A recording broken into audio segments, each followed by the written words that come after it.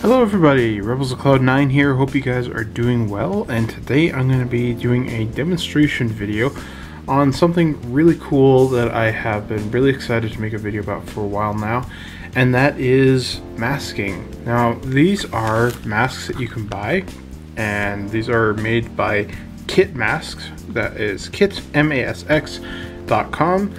If you want to learn more about these, there will be a link to the Facebook page and website in the description down below. Please go check it out. They are updating quite regularly, almost weekly, with new masks for various canopies and stuff. So what I'm going to be doing in this video is talking about these, and we're going to be showing you how to apply these and what it looks like when these are painted, what they're for, why you might want to use these. And most of you probably know what these are, and they might just seem a bit intimidating. So I'm going to be showing you how to get over that intimidation, how to use these, and we're going to see how they look on a model. So what these are here are maskings for the shuttlecraft Galileo from AMT. This is the old one from, I believe it was the early 70s. It's a very, very old kit. And on the back of the packaging here, you have a diagram of everything that you get inside of here. So this one is kind of a prototype one, so I have two sets in here just in case I can test to make sure everything works right. So far so good though. They look really incredible. So this is why I replaced them. However, these are the ones that came with the kit. You can see they've yellowed quite a bit, and when you get really close, they're quite dotty and grainy. And let me just try and show you close to here on the yellow. Oh, I don't know how well this will pick up actually, but on the yellow areas here, it's not really that sharp. On the edge over here, it's not really sharp. And so it's just, you know, when you have decals that look this sad, it's nice to just have some masks, but they are a bit more work and they are a bit more intimidating. So here's my subject. This is the Galileo. It's all painted up and it's ready for all of the masks. Nice subject to use, I think, for this demonstration purposes. So I'm gonna open up, see what we got inside here.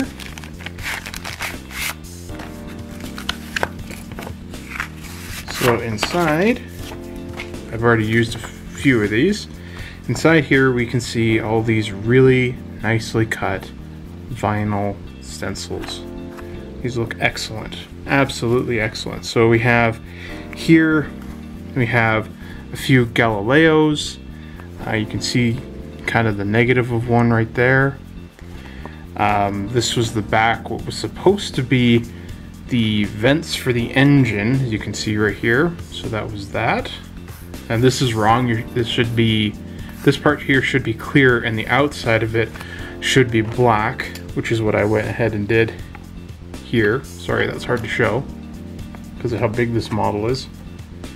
We have the registry numbers here, the NCC 1701-7s. I don't know how well that's going to show up on here.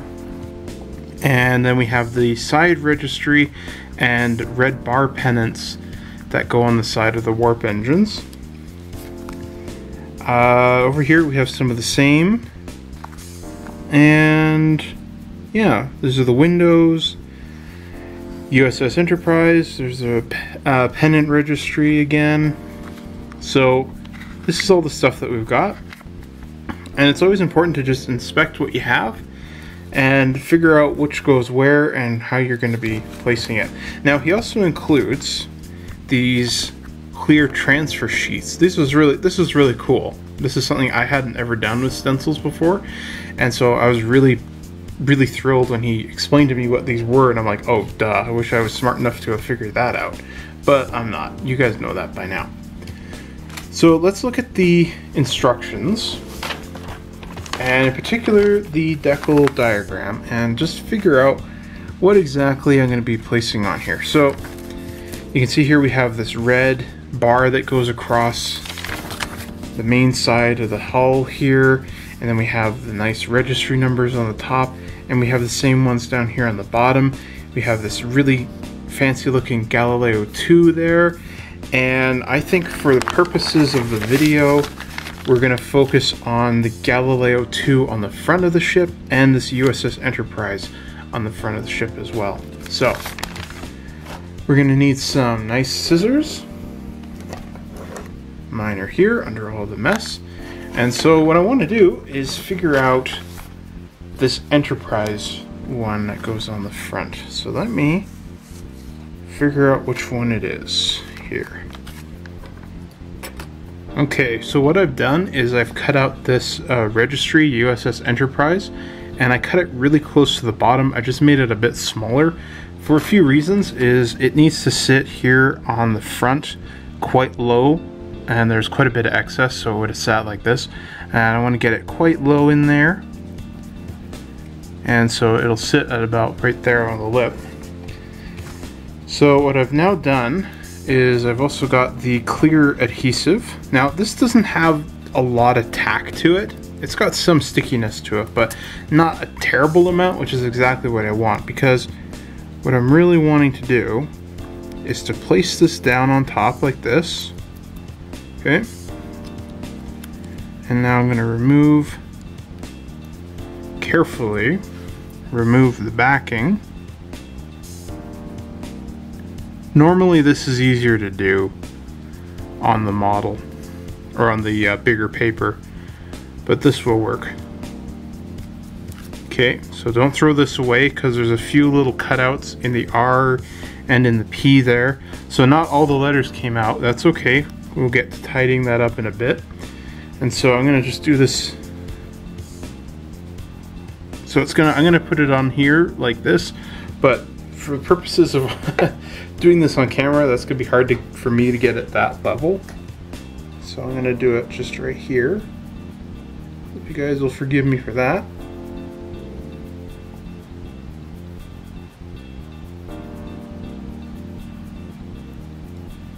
Nope, not quite. Lost a P there.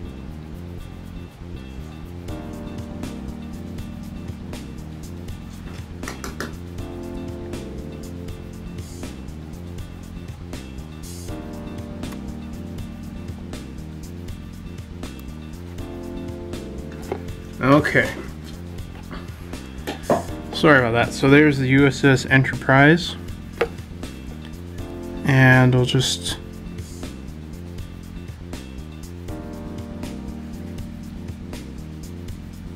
There we go, get under it there. Oop. There we go. Got rid of the E. I'll just press that down real nice. And so,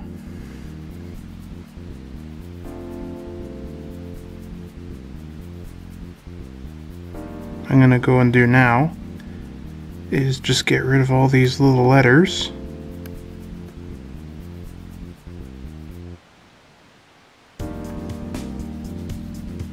And once that's done, we'll be ready to mask this off and get some paint on it.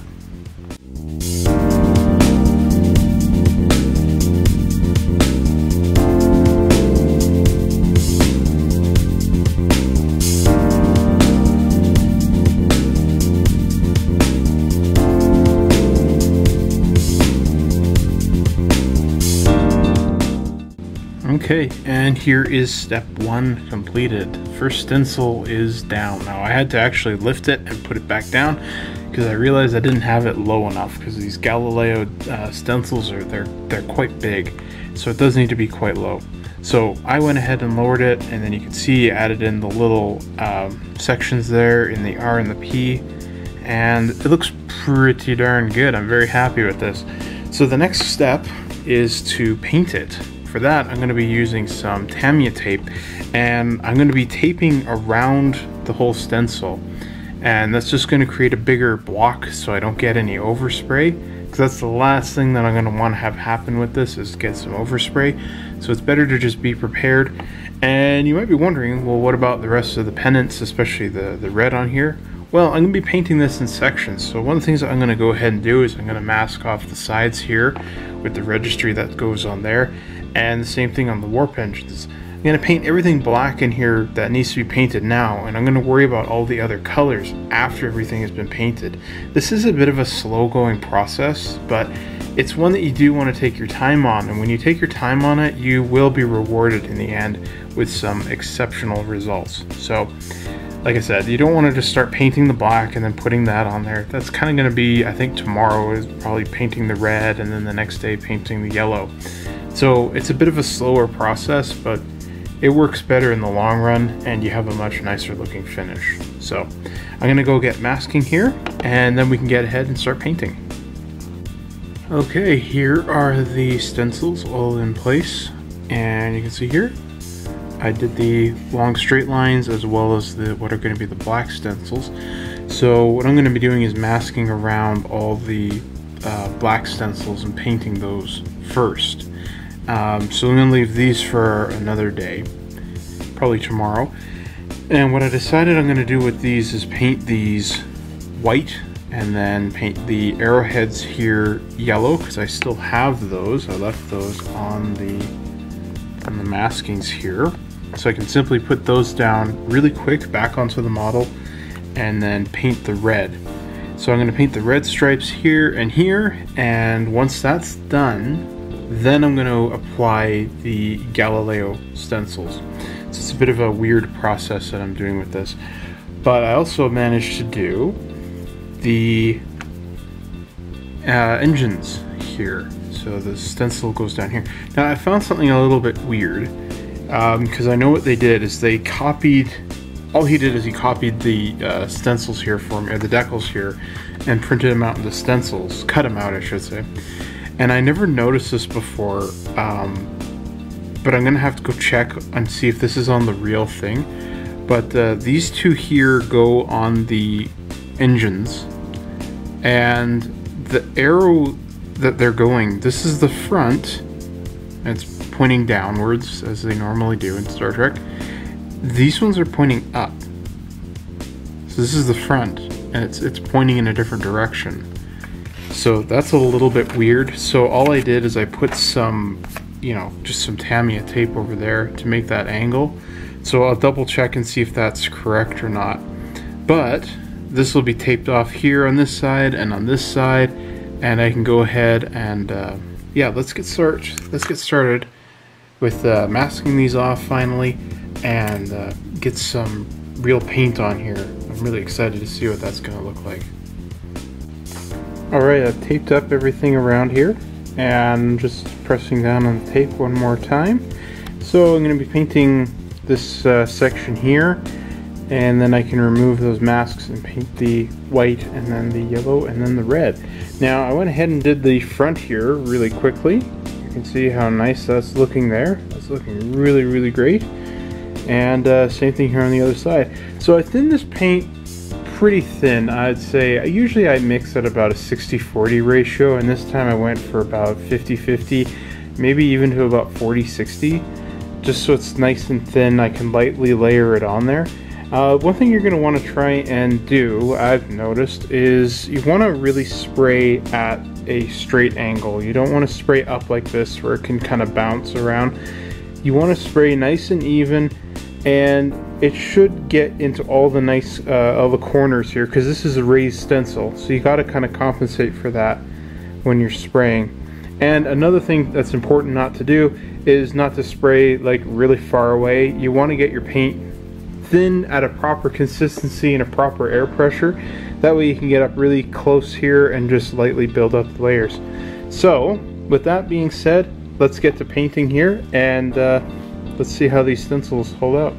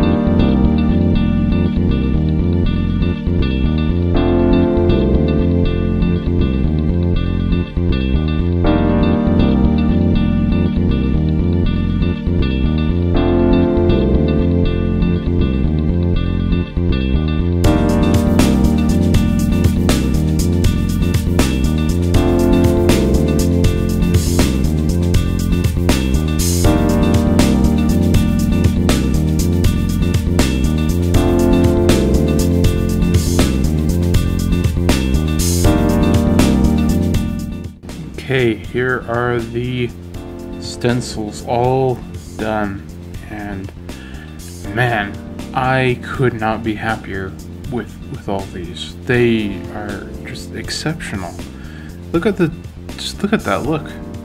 That's really the only words I can use to describe it. It just has such a nice effect. It's so much nicer than using decals, so much more rewarding on top of that. And this is just really exciting. I'm just thrilled with this. Absolutely thrilled. So I want to mention just a few things about this process. Some of the things that I've learned doing this over the years, and in particular on this project. These were a little intimidating to put on first when I got going, but I quickly figured out how to do it, especially using that clear film to put over top of the masking to help place them. That helped out a lot. One of the other things that was interesting that I didn't think would be helpful was if I sometimes would like take out the N and the 7 here, and it would give me a bit of a guide as to where they were going, because I could see through the stencil. So that might be something to take into consideration if you're doing a project like this, is to just remove all the numbers and letters just so you have that clear and you can see through. The other thing is, it's nice to plot out how you're going to be doing these. And that's, I think, going to relieve a lot of tension when you're doing something like this. So for me, it was to get this USS Enterprise stencil down first, and then figure out, okay, so then the stripe goes here, and then this goes here, and this goes here. Okay, that's done. I'm going to paint the black sections first, and then I'm going to paint the red sections. Of course, I did the yellow one there first, and then, you know, once that was all done, go back and say, okay, I'm going to do these Galileo number 2. They're going to be done very last, so they're out of the way. I don't have to worry about anything. It was, yeah, slight hassle to, you know, go back and mix some paint and repaint it white and then red again. It didn't take that long, so it wasn't too much extra work for me. Probably the biggest difficulty was getting these ones down, because I didn't have them glued to the spacecraft, to the shuttlecraft. It was hard for me to figure out where straight was, especially on this side. What is straight? So they're kind of, you know, I didn't want them to go down too much. It was hard to figure out that angle, but in the end it got there. The other thing to mention is the paint consistency. I mixed this at about, with each of the paints, I use mostly Tamiya acrylics, and with some Tamiya acrylics I do find you need different consistencies with the paints, but generally I mix these at about a 50-50 ratio, and I might have even gone a bit thinner to 60-40, so 60% thinner. And it was just all about lightly painting these on and lightly building up the color. That was the big deal for me, was to get that proper consistency and air pressure right. Because if I had the paint too thin and I was spraying it on too hard, it would run the risk of dripping underneath all those stencils, and then they would be completely ruined. I'd have to start all over again. So that's probably the big worry, is getting that right consistency of the paint, and you're just going to have to figure that out depending on what paint type you're using. These were all acrylic, and they work really well. You know, they're my favorite go-to paints that I've used for years, so I had no trouble with any of these. And oh man, I just gotta say, like, you gotta try this for yourself someday, because it is so satisfying to see these all painted on. It looks so much nicer. It has a realistic approach. I've been studying this particular model because they recently restored the real one, and you know, watching them and all the stuff that they were doing, it felt like I was part of that process in a way. So this is just, you can't ask for a better painted on look. The last thing I should mention, is I did do a gloss coat on here, and that's just to help protect the gray paints on here from anything, like in case the maskings were too sticky and they left a bit of residue, that this paint would be protected, that I'd be able to go ahead and clean that up. Did not have that problem at all. No problems with these masks whatsoever. We're just over here where I left them. Oh, there we go. So yeah, I would like to say a huge thank you to kitmasx.com, and I am going to include a link in the description down below where you can go and pick these up for yourself. They also do custom orders. You can message them about doing stuff like that. He's an incredibly easy guy to work with. I love this brand. I love this company. This is so cool. I'm beyond thrilled of how these things look. And you know, now that I've done this once, you know, it's not like I'm going to use masks forever. There's still going to be plenty of projects where, you know, time is a factor, and I'm going to use, you know, decals, especially if it's something small. But I gotta say, with the results of how these look painted on, I think I'm going to be using stencils a lot more than I think. They're very rewarding. They're very satisfying once they're done right, and you just can't beat the look and effect of it. So check them out on Facebook. I'll include a link also to their website, of course, and you can go see. He uploads new masks for Windows regularly. I'm kind of amazed with how fast he's been uploading new products onto his register. But you can go to facebook.com and like their page there, and that's probably the best way to keep up with them and what's new and coming out.